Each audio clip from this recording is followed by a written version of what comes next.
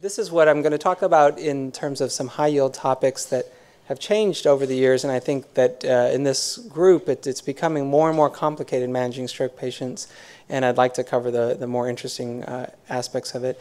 And these are some class levels of evidence that are just referenced in the talk.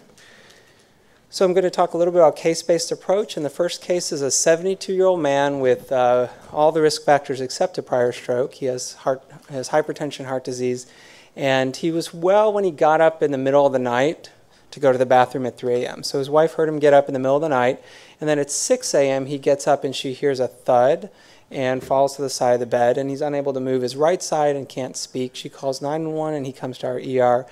And in the ER, he's got a dense left gaze and right facial droop. He's got right hemiplegia and there's no response to sensation on the right. His NIH stroke scale is 22. When we talk about NIH stroke scale, everyone in this room is a 0. If you've had a stroke that's so severe you're comatose, you're a 30. And that's about the range that we're talking about. So this is a pretty severe stroke of a 22. He arrives and we complete our exam at 6:30, and this is a CT. I expect pretty much anyone who manages patients to be able to read a negative CT. And when we talk about a negative CT, we really mean that there's no blood on the CT. And if you see blood, it's going to be bright white. And this is just one example of something that can be bright white that's not blood, and that's a calcified falx in the midline of this brain. So that's not blood, but otherwise this is a negative CT. What I don't necessarily expect everyone to recognize, but would be an A+ if you did, is a left MCA that's dense. So this shows a left MCA that's not getting any flow because it's full of clot. So the patient was up and about, heard well at 3 a.m. It's now 6:45 a.m. in the ER. Is the patient a candidate for TPA? Who votes yes? Selection season. Who votes no? It's 4+ hours. So it turns out the answer is yes, TPA is indicated. We now have TPA in our window extended to 4.5 hours. This is a revision of our guidelines, and it is important to know that the ECAS-3 trial, which led to this change, did exclude some groups. So some of the patients who were over 80, those who had an NIH stroke scale that was very high, those with diabetes and prior stroke, that's important to know because of the trial. In clinical practice, we pretty much use the basic contraindications from the other studies. So you can leave those caveats out for the most part and use the window for TPA now at 4.5 hours. It turns out that the longer you wait, the less the benefit, so just keep in mind we still want to get these patients treated as fast as possible. So this patient gets TPA. It's now 6:55 in the morning. What are we going to do for the patient? This is a large left MCA occlusion. What's the likelihood that TPA is going to benefit this patient? About 10%. So about a 90% chance that all that study didn't do any good for this patient. So what are we going to do? Interventions, I heard somebody say. So this is what we're now using the term ELVO. So you can either call it an emergency or just a large vessel occlusion, ELVO. This is basically the neurological equivalent of an ST elevation MI. The patient has a dense left MCA sign, large vessel occlusion, and there's a poor outcome. So we have different modalities to rapidly assess for this. The CT angio is shown in the upper left-hand side. This is the most commonly available, and you can see that cutoff on the left MCA. If a patient's in a center doing rapid MRIs, you may see a perfusion deficit, a cutoff on the MRA, or if you take the patient straight to angio, that's what it looks like in the lower right-hand side.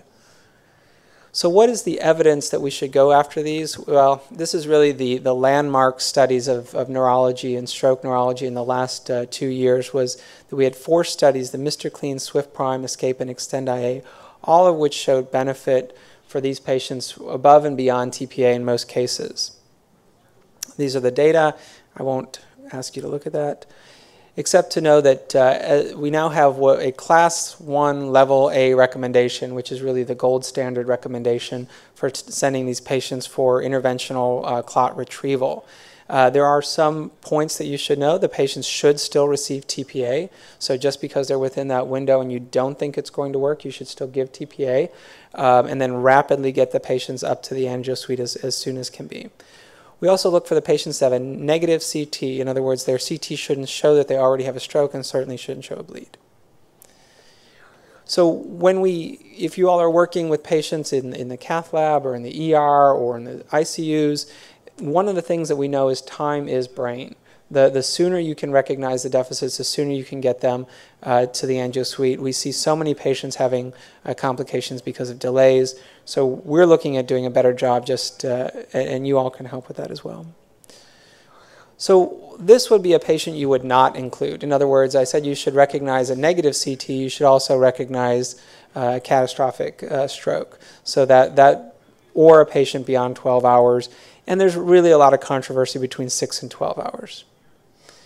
So this is a different, similar kind of case to the CT I just showed. A 58-year-old man who comes in with left hemiplegia and a dense right gaze. He was okay at 9, but now he's coming in at 6. And he has, again, a very high NIH stroke scale of 24, and this is his CT. Is this a negative CT? No, very large stroke. So in this case, is this a patient who's a candidate for TPA? No. Well beyond 4.5 hours. Is a candidate for thrombectomy? No. Is there anything we can do for this patient? This is what we call a malignant MCA. A malignant MCA means that the edema of the infarct is so bad that the patient will die. And we need to do something about that. So we do hemicraniectomy. And you may think that hemicraniectomy, going in and taking out the skull, is a pretty morbid procedure, and you or your family member would never want something like that. But it turns out that the results are actually far better than you might expect. We measure disability by a modified Rankin score, and what this means is that the patient was able to walk and manage most of all of their activities of daily living. So in patients who received craniectomy, close to half of the patients were able to walk and carry out their activities of daily living. That, compared to patients who didn't, doubled their chances. So again, recognizing a severe stroke early, recognizing it before the patient has blown pupils and is unsalvageable, can lead to doubling their chances of a good outcome with hemicraniectomy. Interestingly, you may say, okay, well, right MCA stroke, that's what this patient had, non-dominant hemisphere. We don't have to worry about language. It could be a good outcome. But there really was no difference between patients who had dominant and non-dominant hemisphere strokes. The real difference comes in age. So the patients who are over 60, they have a little bit more atrophy, they have less rehab potential, may or may not benefit. There's modest benefit. Patients under 60, they don't have much atrophy in their brain. They're going to die, and they do have a rehab potential. So age is really the most important thing here. So the next case is a 75-year-old woman who has heart failure and hypertension who comes in with an acute onset of a left homonymous heminopsia. She's evaluated, and we do our typical stroke workup. So what is a typical stroke workup? MRA, telemetry, EKG, all those things, sinus rhythm. She says she occasionally has episodes of shortness of breath, even without exertion, and we send her home on aspirin, statin, and home blood pressure medications. Anything else we should do for this patient who has a negative workup other than a stroke? So yeah, cardiac monitoring. Everyone here is on board with that. So this is for a cryptogenic stroke. It's an interesting literature that we're diving more and more into, is that there's if you look at this is the patients who they detected AFib on that slope. And what you'll see is that early on we probably detect patients who had AFib as the cause of their stroke, but then the slope becomes kind of linear. And so there may be something about just having a stroke and the same risk factors that about 10% per year we're detecting AFib in this patient population. And that was seen in more than one study. So it's not yet that gold standard level, class 1 level A recommendation. It remains somewhat controversial, but it is a recommendation to consider. So what if you do find AFib? What about all these novel drugs? You all probably have as much expertise in this as we do. They're out there. They have, originally they were kind of lumped in their recommendations. Now they're split. They may be lumped again eventually, but right now they're only indicated in non-valvular AFib, and none are indicated in artificial valves. From a stroke specialist perspective, we do like the novel drugs because they have a class effect of decreasing intracerebral hemorrhage. And there's no labeling or recommendations for other CNS diseases. So what if your patient happens to be on apixaban, rivaroxaban, dabigatran, and they come into the ER with a stroke? What do we do? And the patients will actually ask you about this in the clinic when you're deciding about these drugs. You know, there's nothing you could do for me if I had a stroke. Well, it turns out we do have recommendations. The basic recommendation is that we check, if we can, a 10A level if it's a 10A drug, or eccrine clotting time if it's a direct thrombin inhibitor. But if we don't have those things, we really go by the patient's dose. And what we see on the stroke side is that compliance with medications almost never leads to stroke. It's almost always the patient that missed a dose or two. So if we can document that they missed a dose or two and they have essentially normal coags, they are okay for having TPA, at least in our center. So keeping in mind the 10A drugs, there is monitoring now available. If you have a 10A that is calibrated for rivaroxaban, 10A that's calibrated for apixaban, that's what you can use to see if your patient's responding, if you have that patient who's on the borderline of renal function. There is a reversal agent for DeBakey. The reversal agent for the 10A drugs was postponed by the FDA and may be readdressed in a few months. They all have different degrees of renal metabolism, and every 6-month renal function is reasonable. One other thing I just want to point out is that my colleagues at UT and I participated in the ARTS-2 trial. This is a trial that you don't have to remember, but I just want to tell you a little bit about it, because what we did is we gave IV argatroban. So IV argatroban is basically dabigatran. It's a direct thrombin inhibitor. And we gave it to patients not only during their stroke, but for 3 days with TPA. Many of these patients were old and fragile. So this is kind of the worst case scenario that you worry about the patient on their drug and getting TPA. And we saw no increase in bleeds.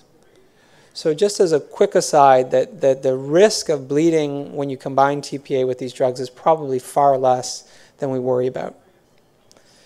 So the next case is a 45-year-old woman with diabetes who had an acute aphasia and right arm weakness. She gets TPA within 2 hours and makes a complete recovery.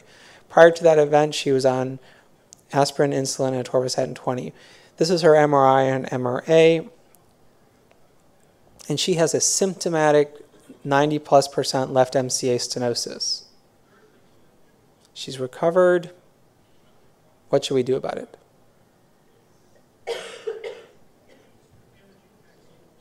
Any votes for stenting? Not stenting. The Sampras trial was done to look at this exact patient population, patients who had high-grade stenosis and the intracranial circulation. And what we found was that medical management won. It won not only in the first 30 days, it won in the 1-year follow-up, and it won in every subgroup that was looked at. So the pearl here is that the patient who's on maximal medical management will come to you and say, what else can be done? And the answer is maximal medical management. Even those who were already on it and had a stroke did better off staying on it than having an intracranial stent. So the next case is going to get us a little bit into a controversial area. This is a patient with a painless monocular vision loss, or amaurosis fugax. The MRI is negative, and the patient has a carotid Doppler showing a 50 to 69% stenosis on the ipsilateral side and 70 to 90% on the contralateral side. What's the best clinical approach? Well, we know that in symptomatic carotid stenosis, any stenosis greater than 50%, carotid endarterectomy is class 1 level A. What about stenting? So stenting was the CREST trial looking at endarterectomy versus stent, and these are the primary outcomes listed below. Endarterectomy and stent for the combined endpoint had equivalency. If you look only at stroke and death, that's what's in parentheses. Endarterectomy looked a little bit better because it had less stroke, and carotid artery stenting looked a little bit better because it had less MI. There is an age effect. The point where they cross midline is at age 70, but just a reminder that there are error bars, and those error bars extend basically from age 50, or the lowest age enrolled in the trial, up to age about 85. So keeping in mind that although we think of age 70 as the cutoff between these two, that it is individualized for the patient.